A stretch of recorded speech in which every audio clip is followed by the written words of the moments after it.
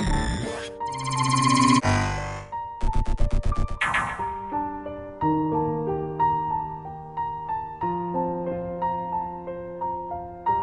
good afternoon, everybody. It's my pleasure to be here. So I'm interested in program verification, and one way to do it is to use the language-based approach. So here on the left side, you have a sequential program with some safety property, like a violation of some assertion. So one way to check algorithmically this property is to use a language-based approach. So in this approach, what you will do is that you will extract a push-down automaton for the control of the program, and you will extract here a finite state automaton for that speaks about the data of the program. So okay, so for the control, we have basically the valid sequences of statements, but you don't interpret them. It's just sequence of statements that the program can do, but you don't give them interpretation. And the finite state automaton will restrict among those sequence of an interpreted statement, those which are semantically valid. Okay, and by taking the intersection of those two, you obtain the program execution. So now if you look at the type of those languages, so on the top for the control, you have a context-free language. At the bottom here, we have a regular, and the intersection of the two is, again, a context-free language. And the safety checking problem on my program reduces to language emptiness on this context-free language. So this approach has limitations, and one serious limitation is that for the regular language, so you can only model finite data domains, or finitized data domains. So here in this talk, I will show what you can do when you want to consider infinite data domains. And that's the picture of the result. So on top, unfortunately, we will not consider fully the context-free languages. We're going to consider an under-approximation of context-free languages. And this under-approximation will be parameterized by some integer. And the intuition is that the higher is the value of D, the more execution you cover. And at the bottom, we're going to consider PetriNet languages. So the idea here is that one marking in the PetriNet represents one data value. And since you have potentially infinitely many markings, so you model infinite data domains. So, and I will show that the combination of the two is actually what I call an extended PetriNet language. And remember that the safety checking reduced to some emptiness problem, so it will be the case also here, and it's also decidable.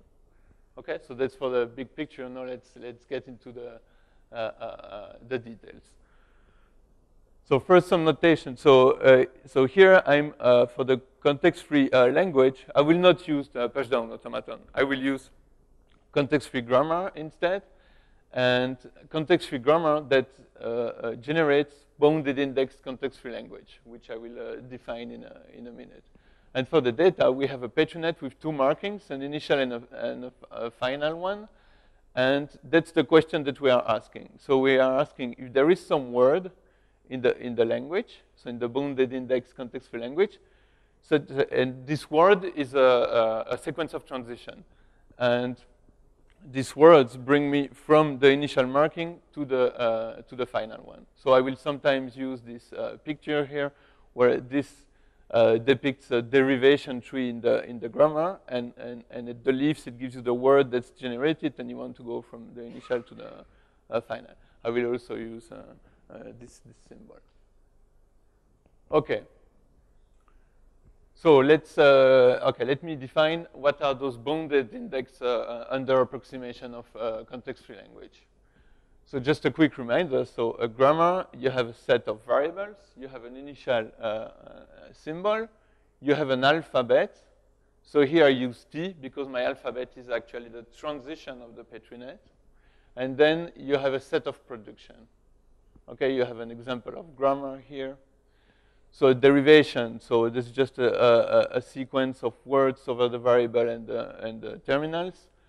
such that from one word to the other, you apply some production. Okay? Okay, now more interesting stuff. So what's the index of a derivation? So for the index of a derivation, you look at each step in the derivation, and you count how many variables you have. So here I have 1 variable, 2 variables, 1 and 0. So it's just the maximum number of variables you have seen along the derivation. So for this derivation, the index is 2. Okay? So the definition of the language generated by a grammar, so that's the classical one from textbooks. And this one, so it's the D index under approximation of G is only all those words that you can derive using some derivation of bounded index. So if you want to think about it intuitively, so now when you derive a word, you have a budget on the derivation, and you must stay under that budget. So for the above grammar, so okay, for any grammar, the index, the approximation of index 0, it's always empty.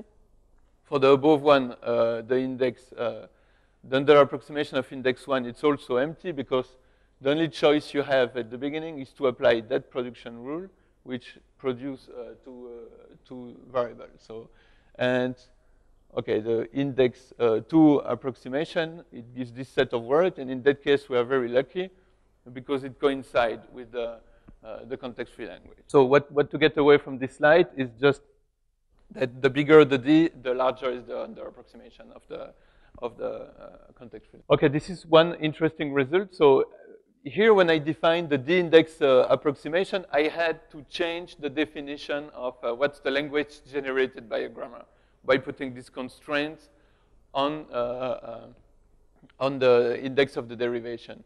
So it turns out that given a D, you can actually build a grammar such that it embeds the budget constraints directly in it. So, and I'm not going to go into the details, but the idea is that you're going to throw indexes on each variable.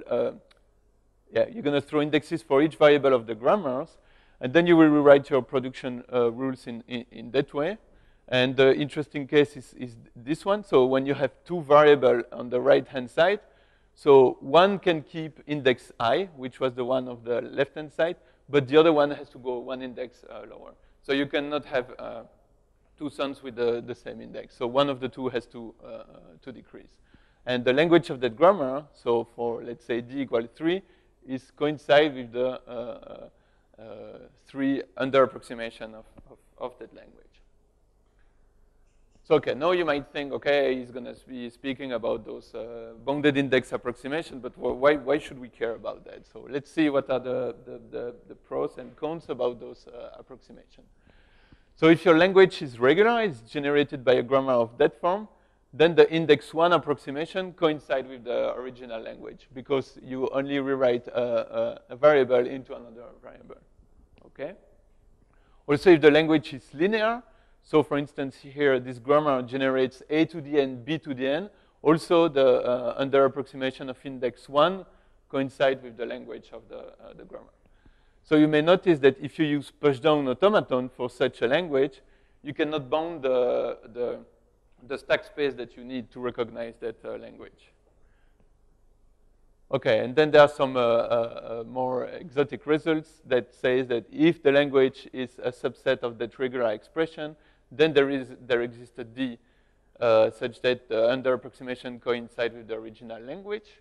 Also, if you assume commutativity of concatenation, meaning that in that set, under that assumption, AB equals BA, so you can also, you also have that there exists some value D such that it captures the original language. So, and the negative result is that, for instance, visibly push-down languages are not of a bounded index. So if you consider the language of a well-parenthesized expression, where A is opening parenthesis and A bar is closing parenthesis, so there is no index that will capture the whole language. Okay, so now you know what are those bounded index approximations. So in input, we have a grammar. So we have a value for the index we want to consider and this Petri net. So, and this is the problem we want to solve. So let's go.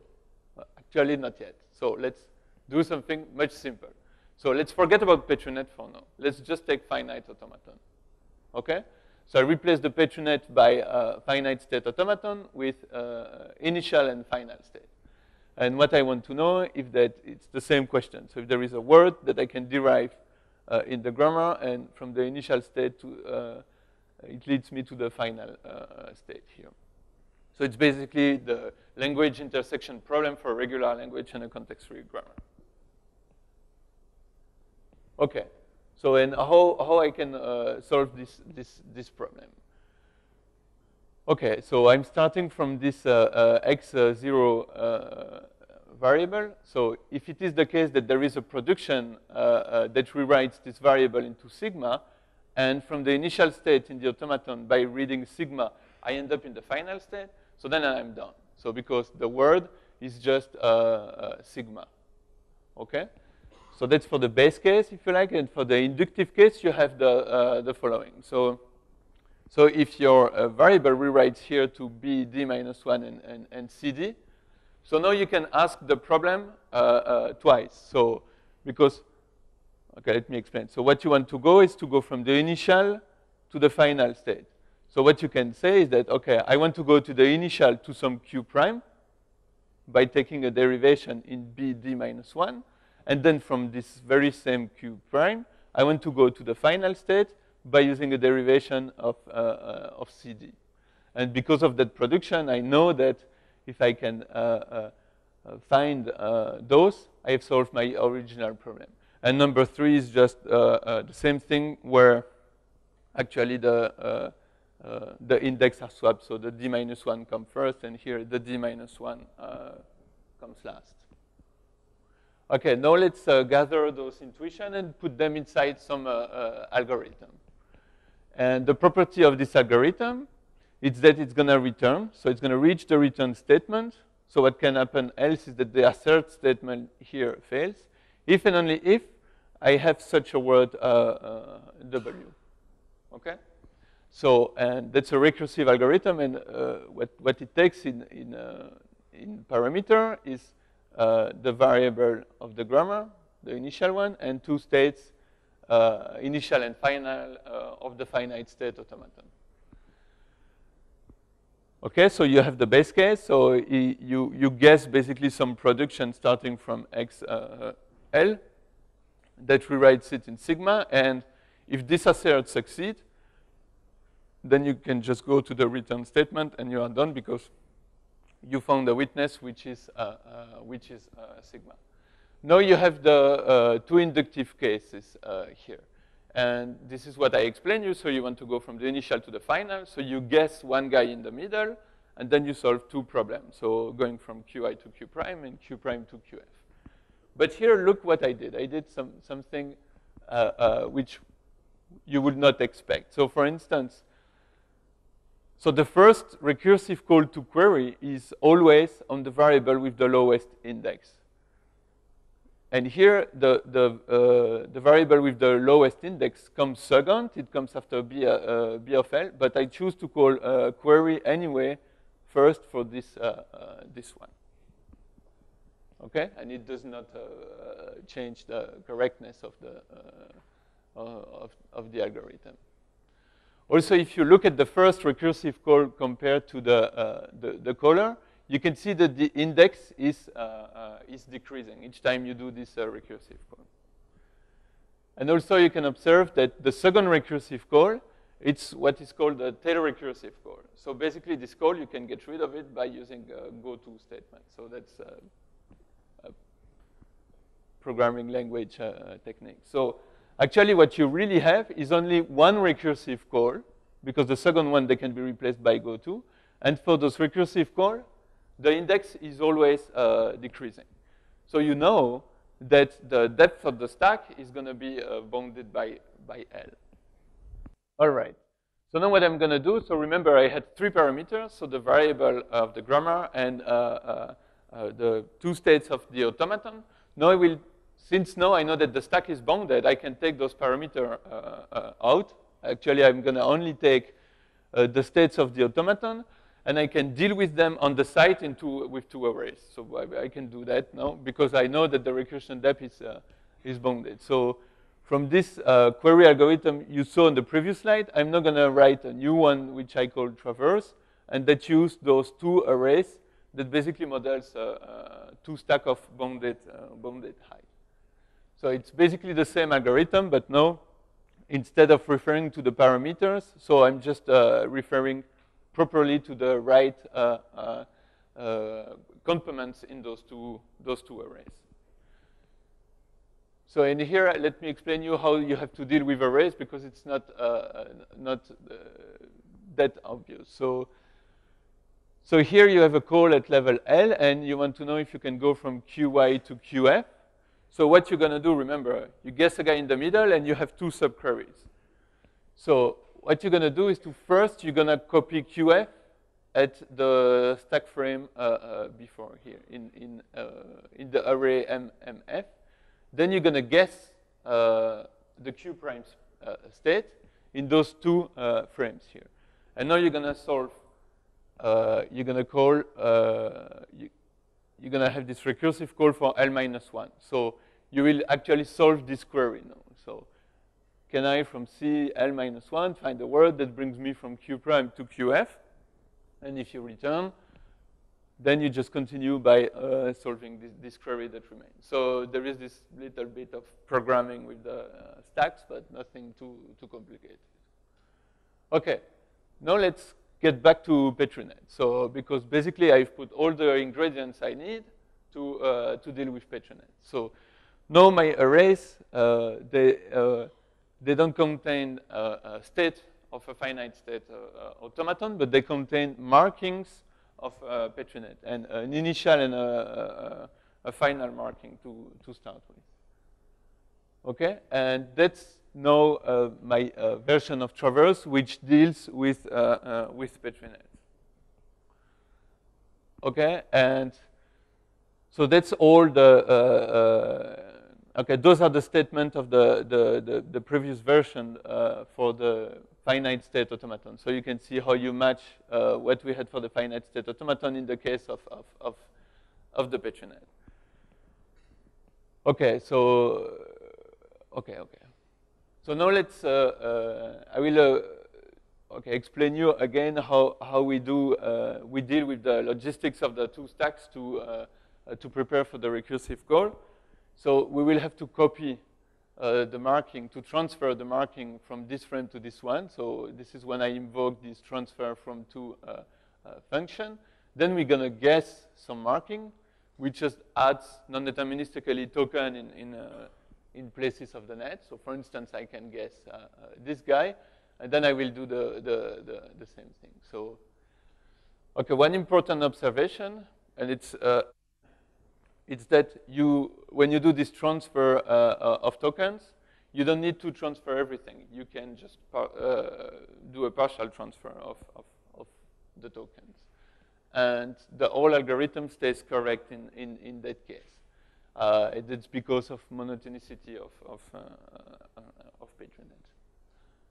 Okay, and why I'm saying that? I'm saying that because now if I look at all my function calls here, all the red statements, so for each of them, I can write this is like low-level PetriNet programming for each of those statements. I'm not going to go into the details. It's just boring. But so, okay. And what you have to remember from that slide is that what you see now in the slide, so everything but the assert statement we have here is just a PetriNet. So I have a fancy notation for PetriNet, but it's nothing but a PetriNet here.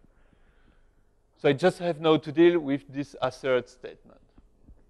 Okay, and this was the assert statement that was displayed on the previous slide.